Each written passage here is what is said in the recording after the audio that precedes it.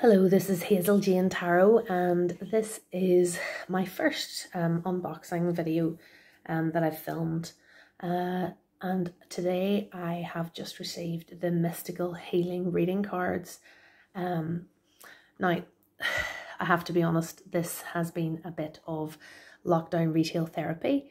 I had been doing something of a depth year this year, where I'd acquired a lot of new decks last year.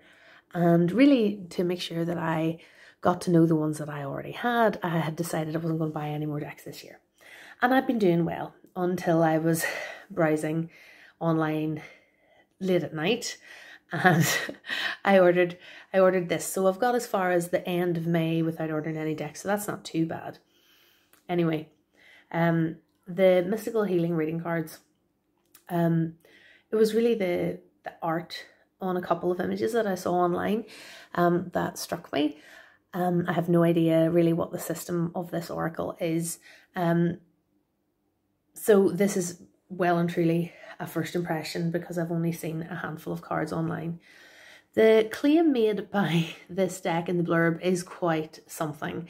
So, healing everything from fear and anxiety to ancestral patterns and karma, this deck will be one of the most profound and life-changing you have ever encountered. So that's some claim. The deck is by Ina Segal and it's illustrated by Jake Baddeley. I'm not quite sure how to pronounce that. Jake Baddeley and Ina Segal. So here we go.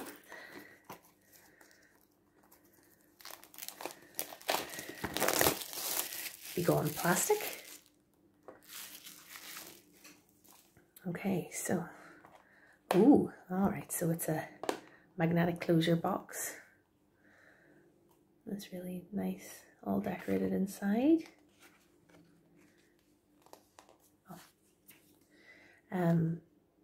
Little book, or fairly substantial book. We'll look at that properly in a minute, but 87 pages. Okay, and here are the cards. Oh, they're in a plastic insert, which I don't really like, but I can take that out, I can dump that. There's such a waste, all this extra packaging that they put on these decks. Anyway, there's the backs. So they're kind of like, they would remind you of maybe Leonardo da Vinci's, like, little sketchy drawings in the corner of a page or something. Just the pen line drawings.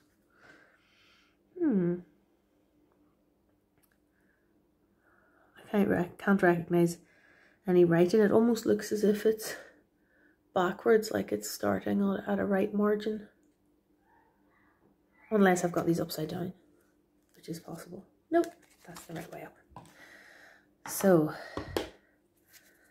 let's have a look.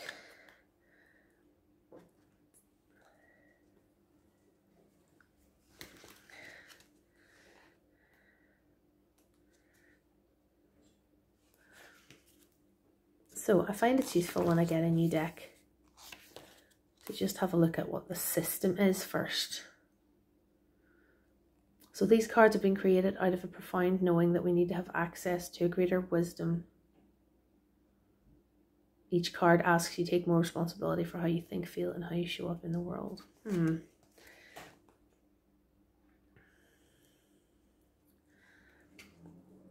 So it looks like there's plenty of reading to do in this deck, in this book.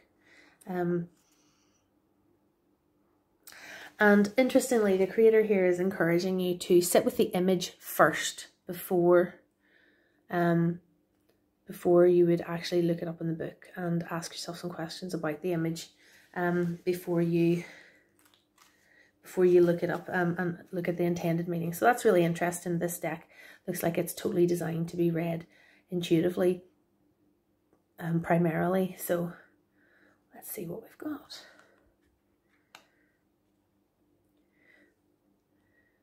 Oh, I'm going backwards. They're numbered. You have support. Okay. I'll start from the start. access clear thinking. Now the colours are showing up a little gaudier on film than they are when I'm looking at the actual card. The orange there, for example, on that wall is a slightly more muted, more aged kind of looking orange than it's coming up very, very vividly there in the video.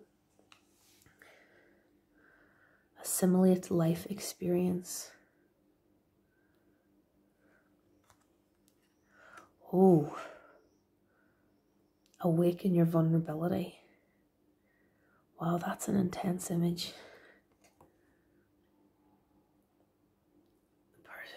There's like an angel that has been sawn in half.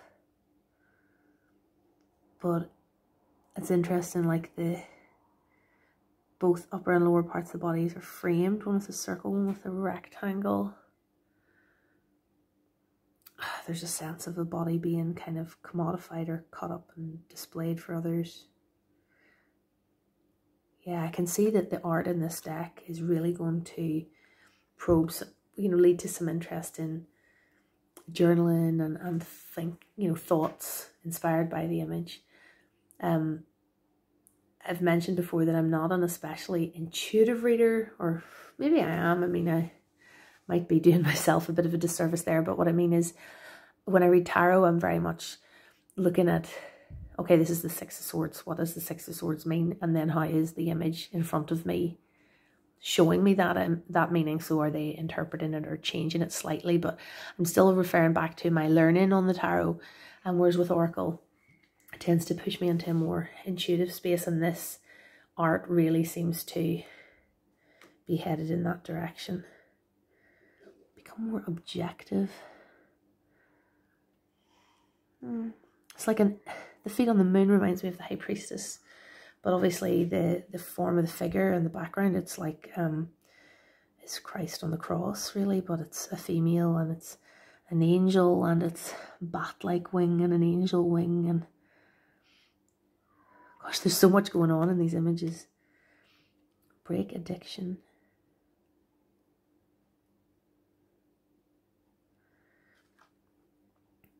Contemplate death and beyond. Ooh.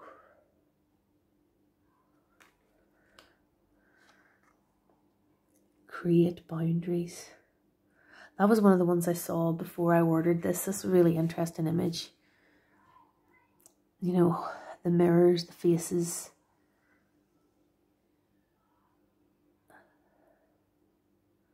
What you show others and what you keep to yourself. Develop stronger concentration.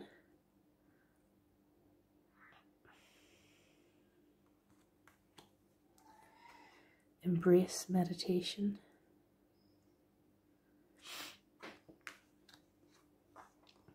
Ennoble your soul.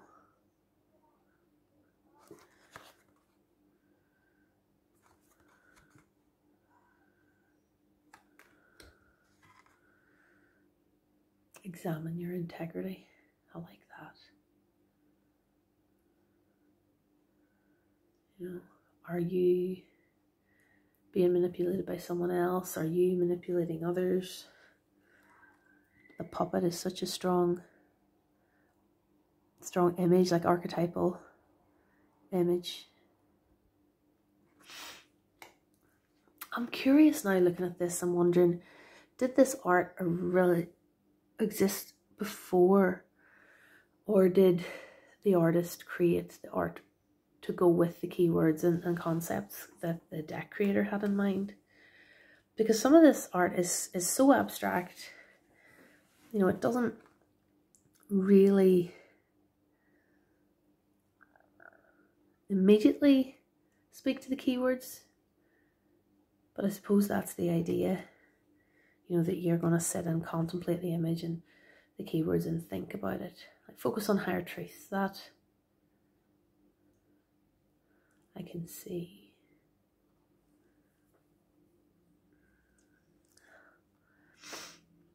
Although I'm not sure of higher truth being presented as the, you know, traditional white man with a beard, kind of god image. It's just kind of very traditional in a sense of a depiction of higher truth. Ground yourself. And that's like Mother Mary in the background there.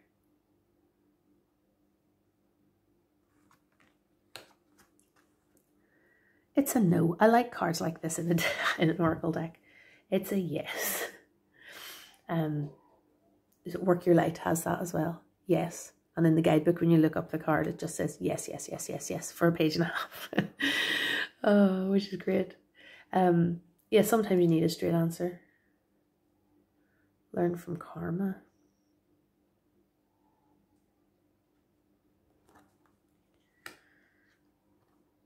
Listen to your guardian angel.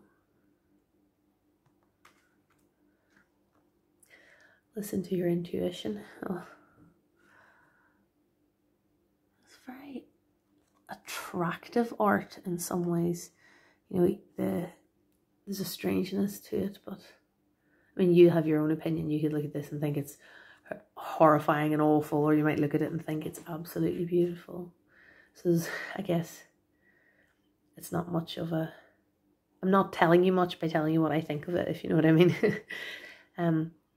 But I find the kind of round lines of it, the muted colours, and the sort of old style to it, you know, to the shading and the composition, I find that quite attractive to look at. Recognize divine timing. What I don't really get with this, I guess, is what? Release fear. I can get that. You know, somebody hiding behind a door, release fear. Some of them, definitely, I suppose that's the whole idea. It'd take me a bit of time to work with it to figure out what it might mean. Relieve anxiety.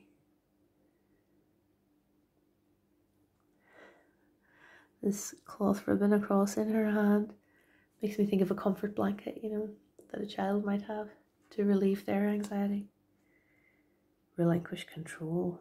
Ooh.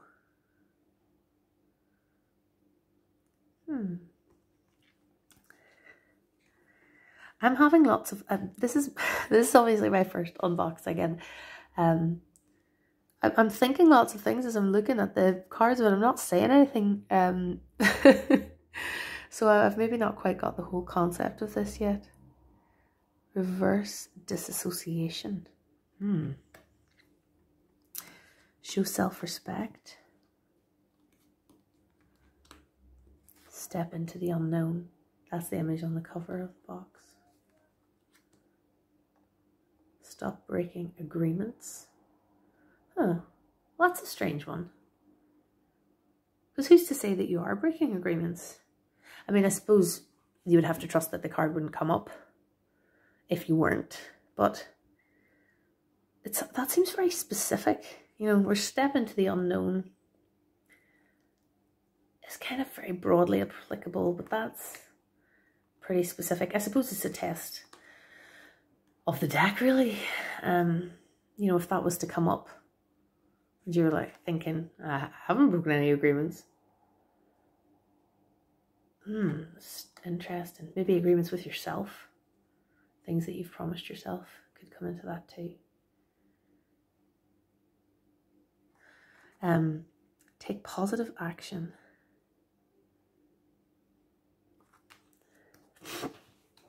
I'm suddenly put in mind of the, what is the artist? This is going to annoy me now. I'm not going to remember the name. The Ciccoli, the Nicoletta Ciccoli art that's been repurposed for a tarot deck and an oracle deck, neither of which I have. I love Nicoletta Ciccoli's art, but somehow it's a bit too abstracted. I've thought I probably wouldn't read with it very well as a tarot or an oracle. But there's something about maybe that card in particular that just reminds me of Nicoletta Ciccoli. Maybe that's partly why I thought this art looked quite attractive too. Temper your criticism. So you've got the 3 see, hear, and speak.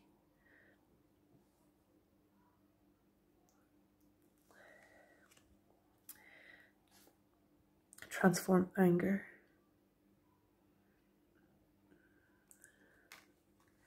Oh, I really don't like this when decks do this.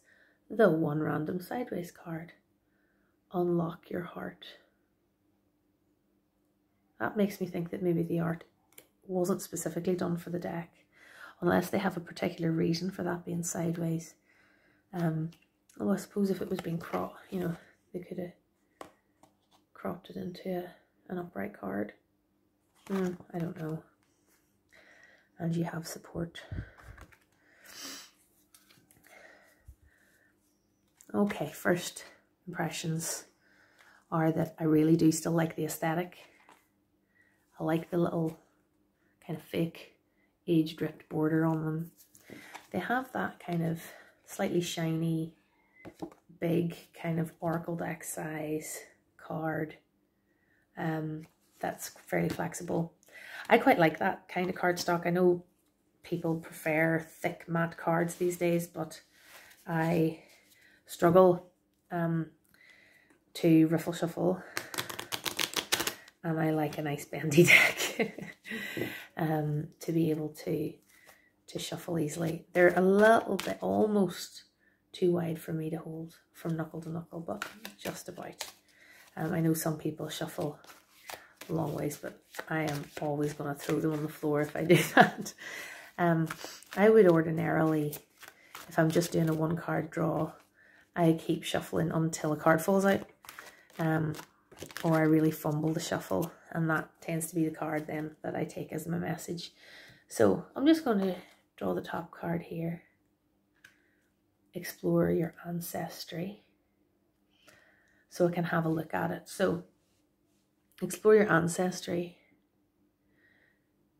So I'm looking at the cogs behind the figure there, and the cogs turn in, and she's then on a pulley system, sort of on strings that seem to be attached to a mechanism that's relating to the cogs.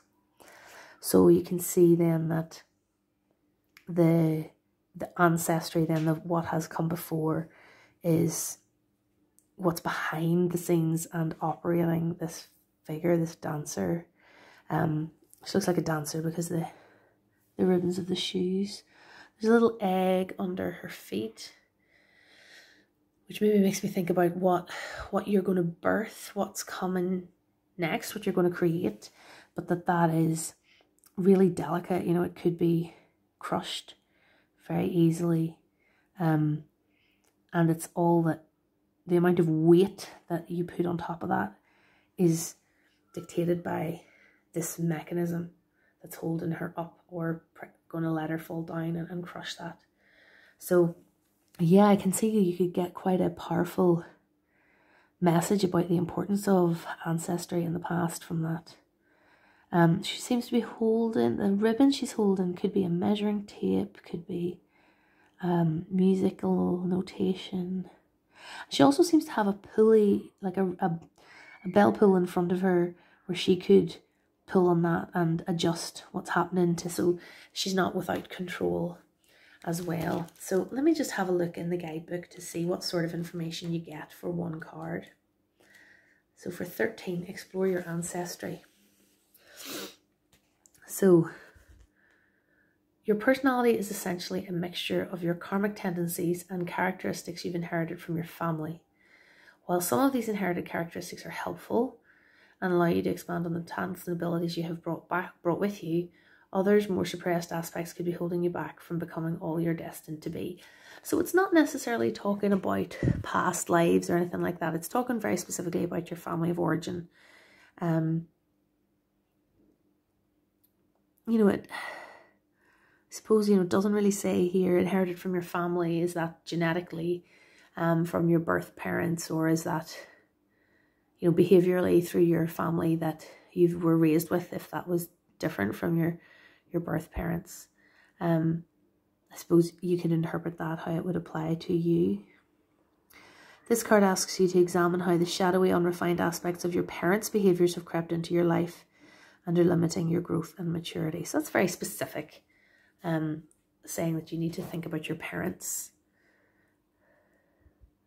Not everybody is raised by their parents. Or there could be other significant figures that have affected you from your family. And then it suggests some of the negative behaviours that we could have coming from our parents.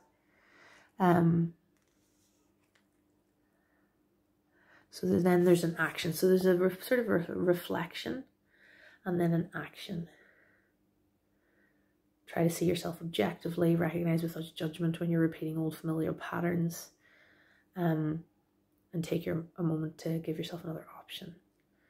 Okay, so this deck seems to be what's called mystical healing. It's not talking about physical health, where obviously I know a lot of card readers choose not to read on health questions. The healing aspect seems to be more a sort of personal development aspect of healing work. So I think I'm going to enjoy working with this. I might do a follow-up in due course when I've had a chance to really work with it and give you a proper review. But there is my very first ever unboxing video, and that was the Mystical Healing reading cards by Inna Seagal and Jake Baddeley. Thanks for watching.